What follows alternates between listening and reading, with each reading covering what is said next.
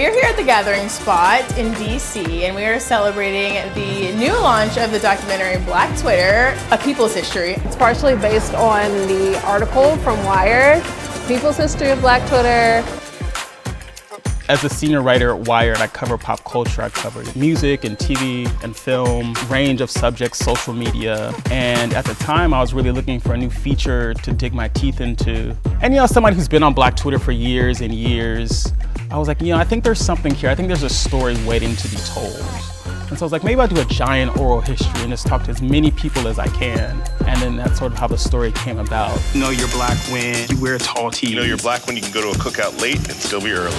Yo, where do we come up with these? The heart of the docuseries is really about Black resilience and the way that, we're constantly kind of told in this country that our culture doesn't translate overseas, or we're constantly told the parameters in which we will be accepted, or if we do this will just pan out. And I think Black Twitter, in the best way, is a mirror of and reflection of America and the world kind of back to itself. It's like, oh, you said this, well, let's test that. Or you say this, well, let's see if that's true.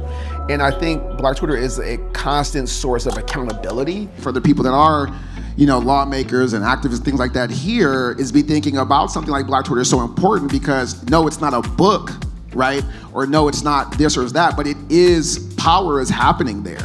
Influential things are happening there, right? So you have to protect those things too. It's so special that the producers brought this experience to the Gathering Spot and were intentional about where they wanted to have these conversations. Like, obviously it makes sense, but my friends and I had so much fun laughing about the various moments in this documentary with other people who remember the Sierra Rihanna beef and can talk about the Drake Kendrick conversation that we're having right now. Having spaces that celebrate the power of Black Twitter, I think is super important, especially knowing the work that Honest Collective has been doing to tell Black stories through Hulu and ABC over the past 3 years.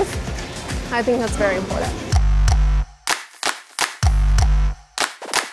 I hope people are inspired by the courage that it took to tell our raw and unfiltered stories and to tell a history that was once just truly on our phones and was once maybe called trends at one point and was gossip and just clapbacks and memes and GIFs, and just put it all into a narrative that really brings together what we call Black Twitter, but is truly just culture. Hotep Twitter. Black music Twitter. Twitter after dark. And